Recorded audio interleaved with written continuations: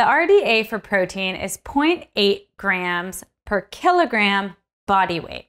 Now, if you're watching this inside Living Fit, you're typically an avid exerciser, so this RDA isn't necessarily what's appropriate for you. One way to figure out how much protein you need is to take 1 gram of protein per pound of lean mass that you have.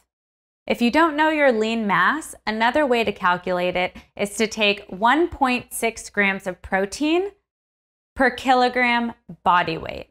And the best way to divide this over the day is to have 0.4 grams of protein at each meal 4 times daily. And if you're having 3 meals a day, have 0.4 grams of protein at each meal plus a protein snack. This is the optimal range of protein to stimulate muscle protein synthesis. However, if you're sick or have an injury, your protein needs might be a little bit higher. So you might want to use 1.9 grams of protein per kilogram body weight. Remember, these are just ranges. Your individual needs will be different, and it could be different based off what season you're in life, your training program, and just the demands of your day-to-day living.